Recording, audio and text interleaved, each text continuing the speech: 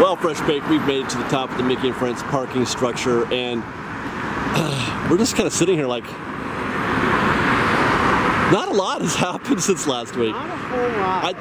Not to my eye anyway, at least not from this view. Yeah. I know there's something happening over there by Hungry Bear, which we'll get to in a minute, but it looks almost the same as it did last week. And one thing we noticed was that the Fantasmic storage appears to be getting closed off, or another wall being built in. Well, the entrance to it. The entrance, though, is going to be on the other side.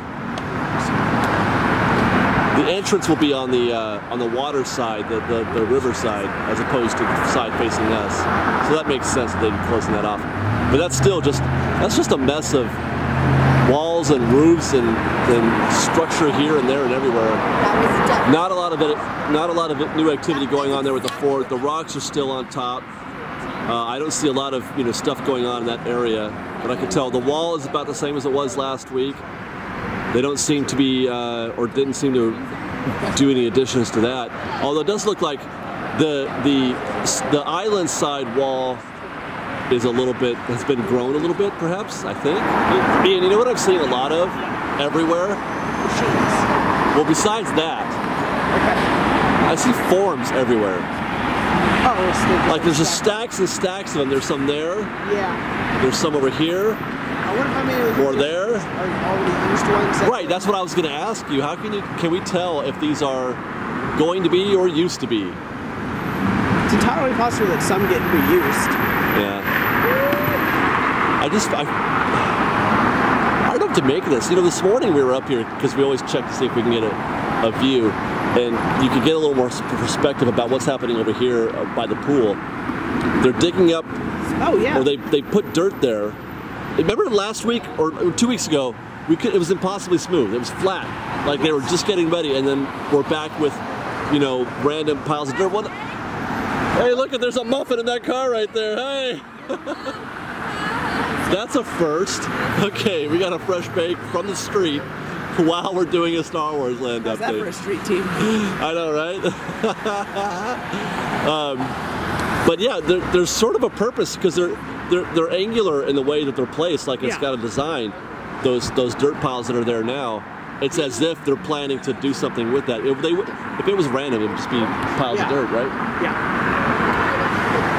So there's that. I was told that you could tell that they're getting ready to do something back here along this service road by Mount Spielberg, but I don't see anything. No, I don't. Maybe we're in the wrong spot for that. Our view here maybe is not as good. The idea is that eventually the service road will come down along here anyways. Yeah. And they're not going to tear that up until this is done. Now last week we were down here, Ian, right where that open area is right there. Yeah, tried to get a look. Well, the perspective is terrible. Yeah. There is no perspective, but you get to see the dirt up close and other stuff, but they're digging something right here on this tree line that you can't see. There was something was trenched out there, like it had shoring on it. It's probably for that access road. Yeah, could be. Well, yeah, it looked like it could be foundation or something for a road, perhaps. Yeah. Because they still have to have an access road. Yeah. They have to have it. But yeah, I'm not. It just. I mean, it looks kind of the same. The pool doesn't look any bigger than it did last week, right? No, not particularly. Let's get in there a little bit. And you figure these areas are more for access than actual intended, like the ones closer to us that have shoring? Without the shoring, yeah. Until shoring shows up, yes. Especially because it's kind of got that slanted. If shoring does show up later, then It seems like we should have more being built here, considering the size of the attraction. I would think, but maybe not all of the attraction requires such extensive substructure. Yeah. All right, so we moved to our Hungry Bear locale, our viewing point for the Hungry Bear area. And one thing that I have noticed, Ian, is those I-beams are not where they used to be. Nope. They appear to have moved. I'm going to zoom in here a little bit, and it looks like they're right there now. They're alongside. They're running along the length of the Hungry Bear now, the lower level. Is that what I'm looking at? I think so. Sorry, guys. There we go. That a crane is moving. Now, yeah, I was just going to ask you, what is that thing? It's very different than the other cranes. It looks like the kind of thing that you'd use to drill for oil or something, right? Like because there's a thing that it drops down from the top. Yeah. What is that? So construction lights. Tell me what that is and what they're doing with it. I'd love to know. There's all kinds of stuff going. They're getting ready to do something major right there. Because the thing is that this has to be done. The Tom Sawyer, I mean the Hungry Bear Path. Anything along the river has to be done. Right. Anything on that side of the river has got to be done fast. Yeah. If they're getting ready for a summer 2017 for the river. Yeah. That's why they're taking advantage of having Critter Country closed on weekdays and only open on weekdays from 11 to 5, so they can work back there without guest touring. So yeah, we're going to see a lot of movement here, a lot of activity in that section of the park, as well as running along the length of the river path there. Last week, actually, by the way, I had asked you, Ian. Yes. We never talk about this for some reason. We never talk about. We always want to know where the train is going, right, and where the river is. Yeah. One thing we never talk about is where's the tunnel? Where do you think the tunnel is going to be? Because we know that there's going to be a tunnel. It's going to be back that way between the Fantasyland entrance and Toontown. Okay, I'm zooming in on Fantasyland entrance. So that's to the left of it. Yeah, there we go. Right third of your frame Pretty now. Much where the first wall we saw would go up was. The far wall? Yeah, around there. Why do you think they built that far wall first? Because they wanted. I don't know. Anyway, I'm just curious. But yeah. Because it doesn't seem like much has been done since then around it, but they put it up first. But anyway, so you figure right about where the far wall is, and then running that length until it gets to Toontown, basically. Yeah. That doesn't seem very long. I felt like that tunnel was going to be longer. Where else they can fit a tunnel-like structure.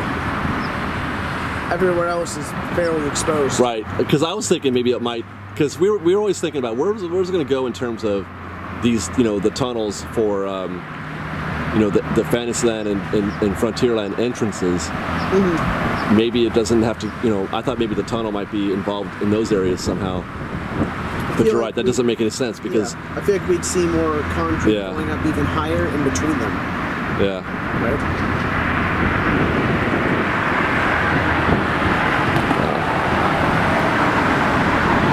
And then, yes, earlier today we were at Toontown.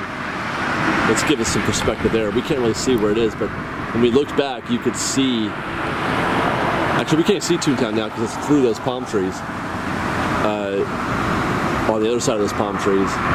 But when you looked back at the first lift hill, you said you could see exactly where the train was going to go.